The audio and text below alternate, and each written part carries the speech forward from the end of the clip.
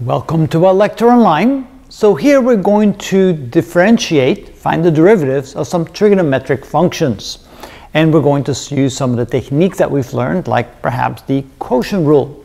So here we're starting with the sine and the cosine. So if y equals the sine of x, the derivative y prime, which is the same as saying dy dx, the derivative of the function y with respect to x, that is going to be equal to simply the cosine of x. So the derivative of the sine is the cosine. And it turns out that if we take the derivative of the cosine of x, so y prime, which is equal to dy dx, that is equal to the negative sine of x. So those are the two basic trigonometric functions and their derivatives.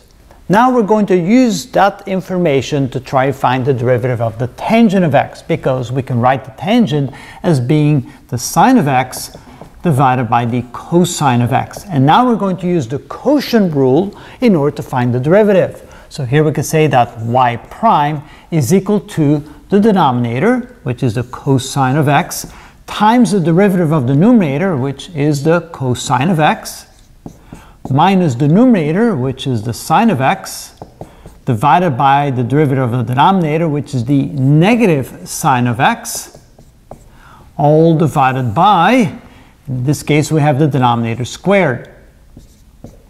Now notice this is equal to the cosine square of x, minus times the minus, plus the sine square of x, divided by the cosine square of x. And so then you realize the numerator is equal to 1, and so this can be written as 1 over the cosine square of x. Now of course 1 over the cosine is equal to the secant, and you might want to be able then to say, well, this is equal to the secant square of x. So we can simplify it like that. And we can do exactly the same for the cotangent of x. We can write the cotangent as being equal to the ratio of the cosine of x divided by the sine of x. And then again, we use, as we did here, the quotient rule. So we can write that y prime is equal to the denominator, sine of x, times the derivative of the numerator, which is the minus sine of x, minus the numerator, which is the cosine of x, times the derivative of the sine, which is the cosine of x, all divided by the denominator, which is the sine square of x, or the denominator squared, so sine square of x. Notice again, we can factor out a negative, so this becomes a negative 1 times, here we have the sine times the sine, or the sine square of x, plus the cosine square of x, all divided by the sine square of x. So the sine square of x plus the cosine square of x is equal to 1 times the negative 1 is negative 1. So this is equal to negative 1 over the sine square of x, and of course the sine square of x, 1 over the sine can be written as the cosecant, so we can say that this is equal to minus the cosecant square of x.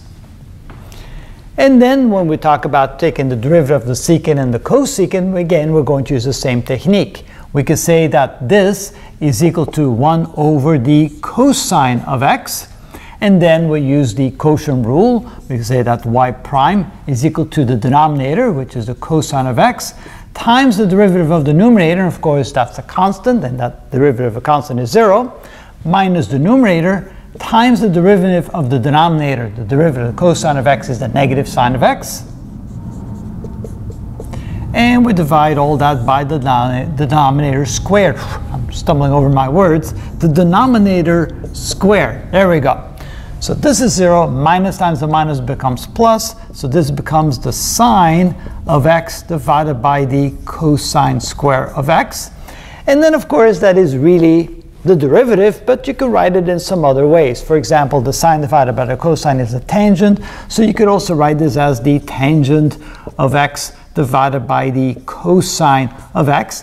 And 1 over the cosine can be written as the secant, so you could potentially write this as the tangent of x times the secant of x. So you can see that there's a lot of different ways in which you can write the final answer. They're all correct.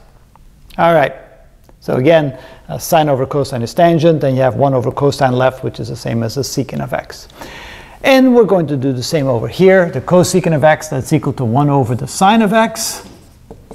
And so when we take the derivative, y prime, that's equal to the denominator, which is the sine of x, times the derivative of the numerator, which is a constant, so that becomes 0, minus the numerator, times the derivative of the denominator, which is the cosine of x, all divided by the sine square of x.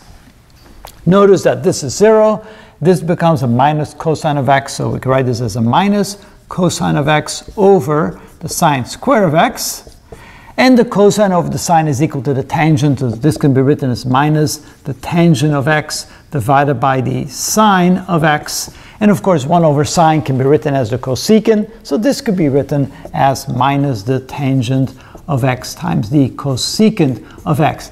And one of these forms is a correct answer. It's just whatever, well, your professor wants you to write the answer in. So this gives you a nice little overview on finding the derivative of the sine, the cosine, the tangent and the cotangent, and the secant and the cosecant. And again, here we use the rule, the quotient rules, in order to be able to find the derivative of the last four. And that is how it's done. I think you should draw the borders. Draw the borders so it's not so confusing. Yeah, you're probably right. So let's go ahead and go like this. Okay, so there gives you the sine and the cosine, and then like this. So now you have the tangent and the cotangent, and then here we have the secant and the cosecant. Is that a little bit better? Yes. All right. Next time use the other side of the board. Use some more space. You have a whole board behind you. Yeah, I do, but you know then I'm standing in front of it. I'm trying to. Move a little more. I guess I could have tried to use a little bit more board space. Poor planning on my part.